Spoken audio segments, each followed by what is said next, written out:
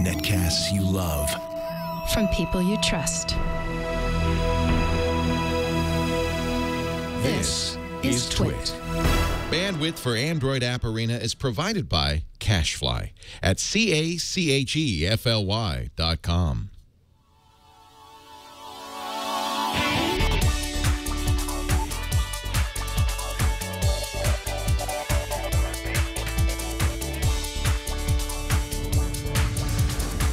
This is Android App Arena, episode 11 for Friday, September 5th, 2014. TV tracking. Hello, and welcome to another episode of Android App Arena. I'm your host, Jason Howell, and it's my job to download a bunch of apps, pick the good ones, put them up against each other, and review them for you so you can decide if you want them to occupy a valuable space on your devices of choice. Much pressure hinges on this position, but I'm always up for the challenge, even if it does take me out of my comfort zone from time to time, kind of like today. This week's episode was inspired by the fact that a new season of TV is starting, and I realized that after a switch in DVRs not too long ago, I might miss some of my favorite shows when they return to the airwaves. It's not easy keeping track of all the great TV shows out there, especially right now. But I've noticed that even when I have a show DVR'd, things can happen that make me miss episodes. If, for example, a show I know and that I love decides to release a spin-off with an alternate name, let's say Top Chef All-Stars, my DVR subscription for simply Top Chef might actually miss that series. It sees them as two different shows, but I see them as one and the same. So this week, I'm going to take a closer look at apps that allow you to track your TV viewing. By doing so, hopefully, you'll miss less shows. The other side to this is you'll realize just how much TV you might be watching. I know I did. Now, first of all, TV tracking is an interesting world. I was a novice going into this genre of apps for today's episode, and it turns out that people who've been using TV tracking apps and services for a while are very passionate about what they like and why. There are a number of apps that all basically approach the same kinds of functions. As a TV tracker, users want the ability to say, these are the shows that I care about, and these are the episodes that I've seen before.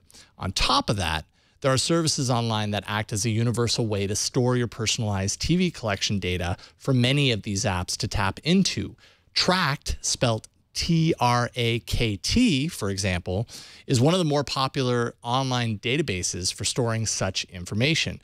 Tracked is actually very popular on home theater PCs as a way to automatically scrabble viewing data to its service. It's also somewhat open in that any tracking you do inside an app that supports Tracked will automatically sync that data over to their database. That makes it easy to move your data from one app to another. It also allows you to visit the Tracked website to manage your viewing in a web browser if you like. A few of today's apps have compatibility with that service, and the other has a legacy of its own. So, with that said, don't touch that dial. Let's take a closer look at the best of the best apps for Android that allow you to track all of that TV you're watching. All right, first up, let's take a look at tvtag. Now, if you haven't heard of tvtag, you've probably heard of GetGlue, which was its former self before the beginning of this year. GetGlue was arguably one of the most popular TV and movie tracking apps of the past few years. I know I heard about it all the time. And since the switch to tvtag, it seems like maybe competition has leveled the playing field a bit more. tvtag has a social function to the service that differentiates it from the rest of today's apps.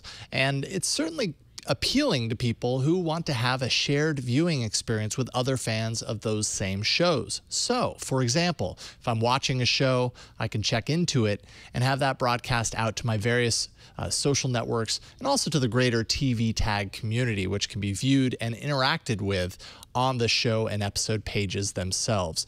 Now, users are also awarded stickers for their viewing. This is something that goes back to when GetGlue was around, and GetGlue was very known for this, and it's carried over into the new service. As you like more TV shows, your feed will display updates related to those shows, things like announcements for upcoming episodes, clips from previous episodes, and friends updates, though the process of adding friends really kind of felt spammy to me, and I just wasn't willing to post on my friends' Facebook walls in order to connect through the tvtag app. There are a ton of notification options both for your device and your email inbox, so definitely check that out to make sure you aren't inundated after signing up.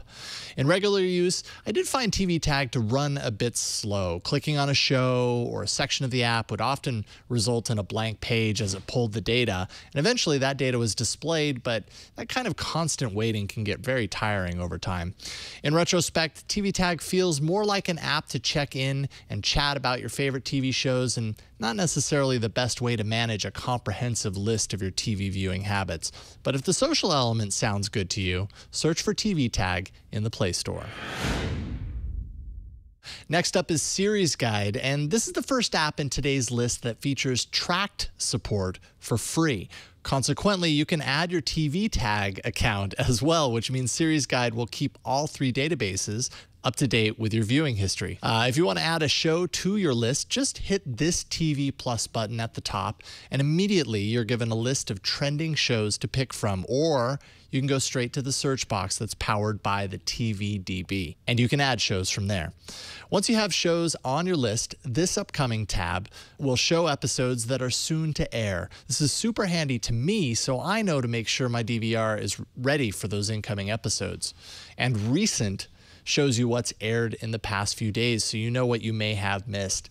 Now, on any episode listed, hitting that check mark next to the entry will register a view and pass that data along to tracked or tvtag if it's set up to do so. You can star any item on your list, and that basically sorts those items to the top, making it easy to find your favorite shows right away.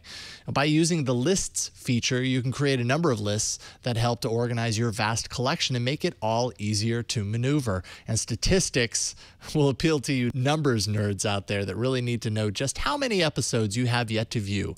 And finally, there's a widget that displays your upcoming episodes on your home screen.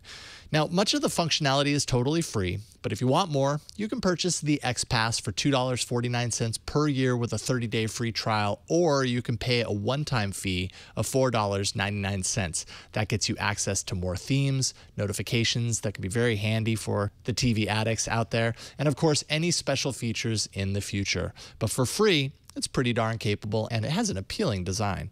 Head on over to the Play Store and check out Series Guide for yourself. And finally, there's TV Show Favs. The thing I like about this app right away is the easy-to-understand console when you launch the app. For some reason, this approach makes a bit more sense to me in the TV viewing perspective because it almost resembles a remote control. You tap on My Shows to see an alphabetized list of the shows in your catalog. Clicking into any show brings you to everything you might want to know and do for that particular show, when it airs, whether it's an active series or not, what it's all about, tags if you've created and assigned any, and historical information. Navigate to seasons to manage which episodes within each season you've watched. Recent and upcoming keep you up to date on everything current with the show. And actors brings you to IMDb to keep tabs on the people that make your show so awesome. Now, you can go to My Schedule if you want an easy-to-view list of all of your upcoming episodes across every show you have added. And if you want to overwhelm yourself with a to-do list for viewing, that's what to-do is all about. Always a huge number in there. And Top Faves is a good way to see what others are watching, with controls for dialing down the list to top 100, as well as filtering the list by genre, among other options. The app is free, but $5 unlocks all other features, including calendar sync with your Google Calendars, notifications, third-party integration with services like Tracked, tvtag, Twitter, and Facebook, and finally a couple of themes for good measure. Oh, and the included widgets are pretty killer. That offers you 3 different ways to surface your TV data on your home screen. So look for TV Show Faves in the Play Store. All right, so now comes the hard part. I have to choose one of these to recommend over the rest. Now, right off the top, let's consider that tvtag is out of the race. Its features just didn't seem to stack up against the other two, and constant lag really turned me off from wanting to use it with any regularity. So that leaves TV Show Faves and Series Guide. And online, there are fierce debates about which is better. So I envision that there really is no right or wrong choice here. It's kind of personal preference more than anything. But for me, personally, I choose TV Show Faves. I really like the flow of the app. It's very responsive. Its widgets are actually flexible and pretty, even better than Series Guide. And what can I say? It speaks to me. Like I said, it's personal preference. I know Series Guide fans, you're throwing digital tomatoes at your screens, but why not channel that food aggression into something more productive? Email me instead at arena@twit.tv and let me know why I'm wrong. Okay, now that we know just how much TV we've been missing, let's transition toward another way to waste valuable time, playing games. And this week, I'm going to show off a new Endless Runner with a motion picture tie-in that, well, let's just say the genre matches the movie perfectly in this week's Hot to Trot. How many times have you wanted to just drop everything and run for miles and miles? No, scratch that. Run circles around the earth. Well, I know this one guy who did that. His name was Forrest Gump, and now anyone can run as Forrest in the new game titled, aptly, Run Forrest Run.